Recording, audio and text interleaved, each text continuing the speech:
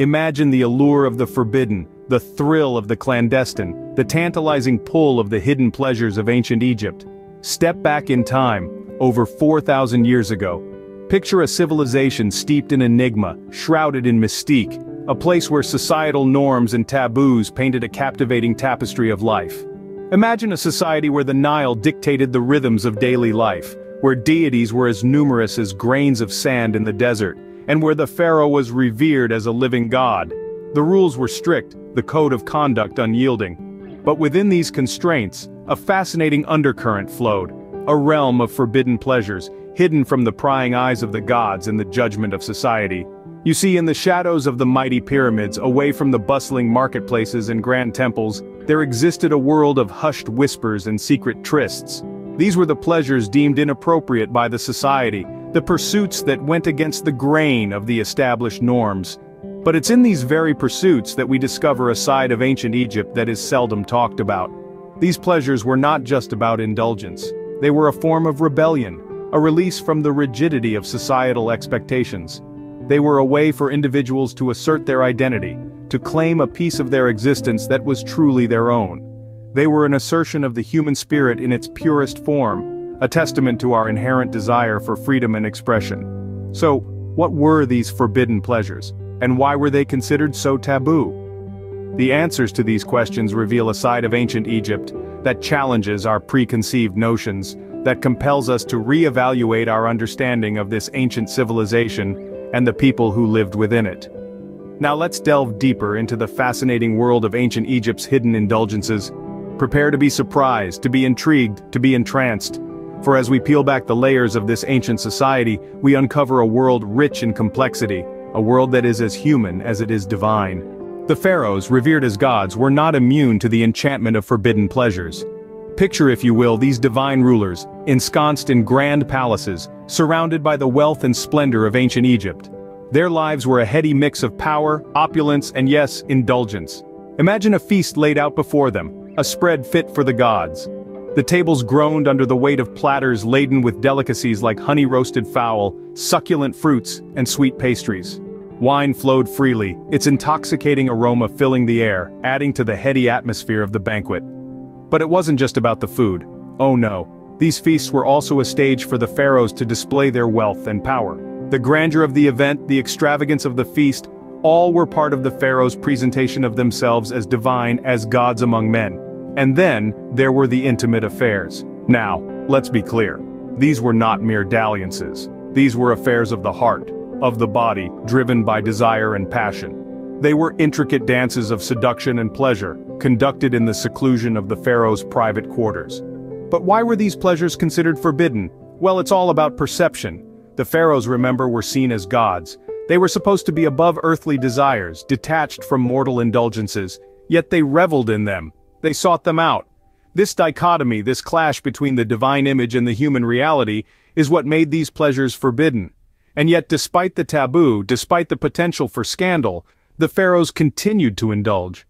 They were drawn to these forbidden pleasures, just as we, in our own ways, are drawn to the allure of the forbidden. It's a reminder, perhaps, that even those who are revered as gods are, at their core, fundamentally human.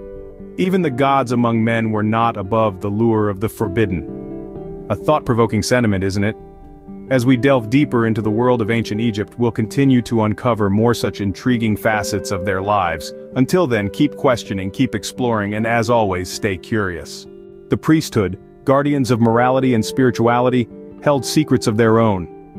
We delve into the heart of ancient Egypt's religious authority, where a dichotomy of public virtue and private indulgence unfolds. Picture this. Priests, revered as intermediaries between the gods and humanity, maintaining the sanctity of the temples and leading the masses in spiritual rituals. Yet behind the veil of their holy robes, they too were enticed by the allure of forbidden pleasures. Let's unmask this contradiction. The priests were not just spiritual guides, they were also scholars, physicians, and astrologers. Their roles were not confined to the temples, they were woven into the everyday fabric of society. As such, they were privy to knowledge and pleasures that were considered taboo for the common people. Imagine the moonlit banks of the Nile, where clandestine gatherings were held under the cover of darkness.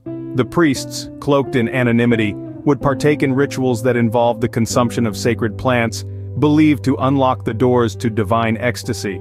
These were not mere frivolous indulgences, they were seen as spiritual journeys, paths to enlightenment that were inaccessible to the ordinary man. In the daylight, the priests would return to their public roles, their secrets safely tucked away. Their indulgences did not tarnish their image as the moral compass of society. Instead, it added a layer of mystique, a hidden depth to their character. This dual existence was a tightrope walk, a balancing act between the sacred and the profane.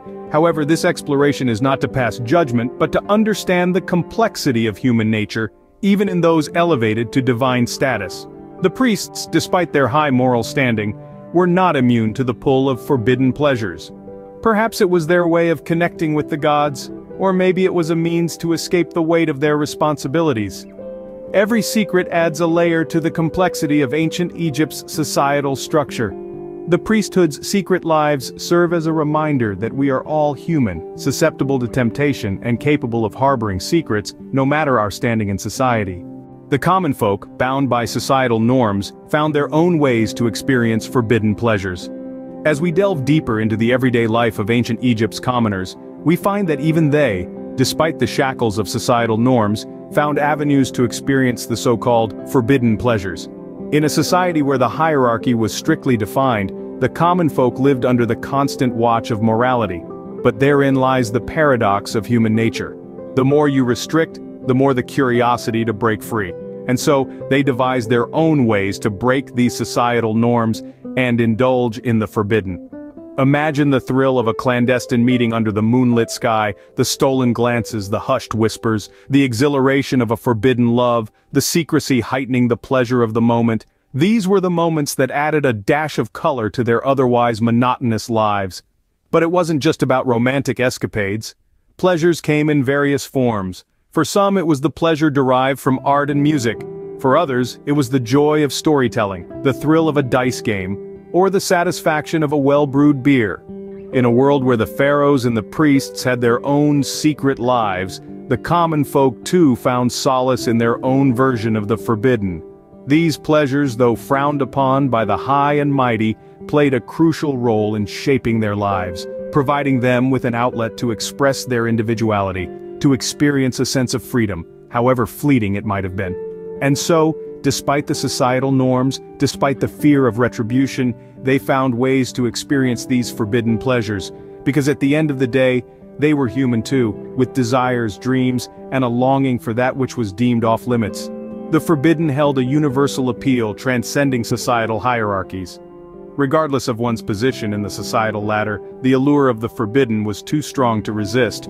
It was a common thread that bound the pharaohs, the priests, and the common folk alike, each finding their own ways to experience the pleasures they were denied. The legacy of ancient Egypt's forbidden pleasures still resonates today.